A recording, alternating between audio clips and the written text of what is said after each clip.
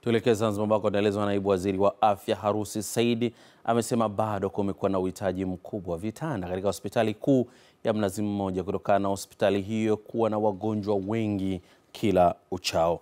Licha juhudi za serikali kuona kwamba sekta ya afya inazidi kuimarika, lakini bado kumekuwa na changamoto mbalimbali, jambo ambalo jitihada za pamoja zingali zikihitajika zaidi. Naibu Waziri Harusi amesema hayo wakati akikabidhi vitanda 13 na magodoro yake kutoka mfuko wa hifadhi ya jamii Zanzibar ZSSF.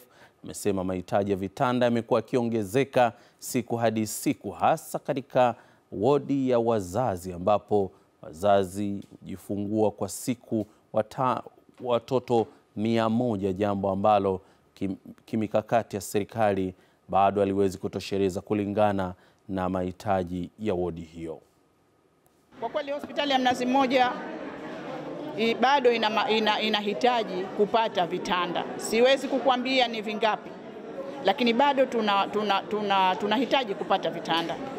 Tukiangalia unaona pengine hatuna pa kuviweka kwa sababu majengo yote yamejaa vipi na wengine wanalala chini, lakini kwa sababu ya space kitanda huna pa kukiweka. Lakini tuna ujenzi mkubwa ambao utafuata wakati wowote kuanzia mwishoni mwa mwaka huu.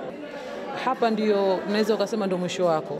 Utamaliza hospitali zote, likishindikana utarudi hapa. Kwa vile hospitali hii jukumu lake hilo ndo kubwa, kwa hiyo linakuwa linapatwa na watu wanaotaka huduma ni wengi sana na vifaa kwa kweli havitoshelezi. Kwa hiyo tukaona katika sababu sote lengo letu linalingana, na pia katika misaada yetu ya jamii tumeweka kwa sekta elimu, afya na watu wenye mahitaji maalum. Kwa hiyo tukaona katika sherehe hizi tulete msaada huu, kwani tunajua kwamba shughuli za uzazi zinazofanyika hapa ni kubwa, na vile vile sisi tayari katika kuliangalia hiyo pia tunatoa faulu